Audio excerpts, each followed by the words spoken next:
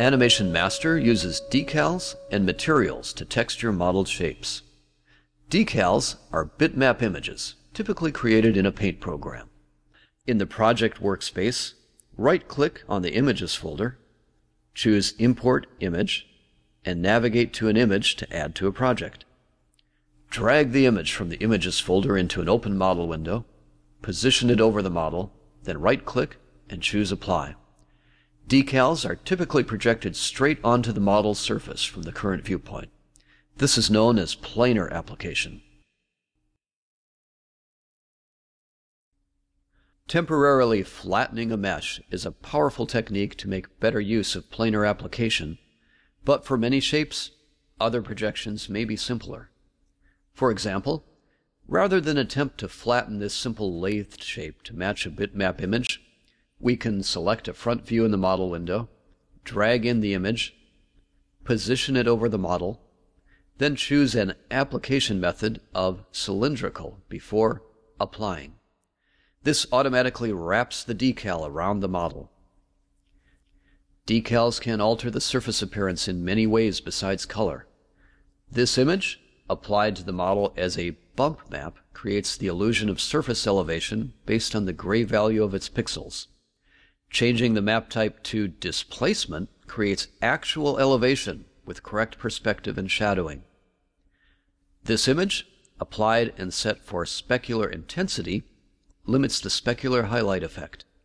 If that same image were set as a transparency map, see-through effects would be rendered, again controlled by the gray value of the image.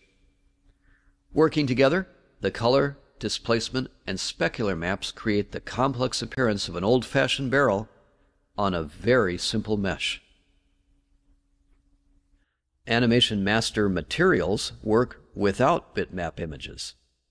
Right-click on the Materials folder and choose New Material. By default, a material has one attribute that defines basic surface qualities. For example, a plastic look can be made by choosing a diffuse color of intense red and setting the specular highlight to be white, small, and bright. A rubber material might use a diffuse color of dull gray and a white highlight that is very broad but also very dim.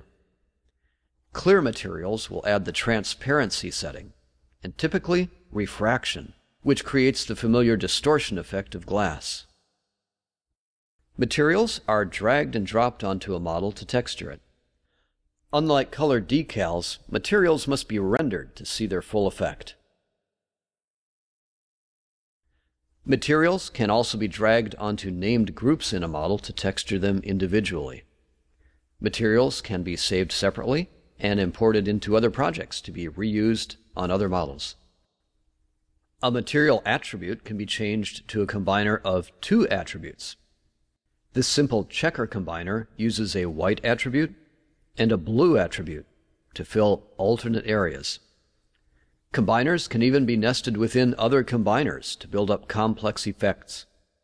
This cork material uses a turbulence combiner to create dark spots within a light background, which is then nested within a geometric pattern combiner that imitates the characteristic growth rings of wood.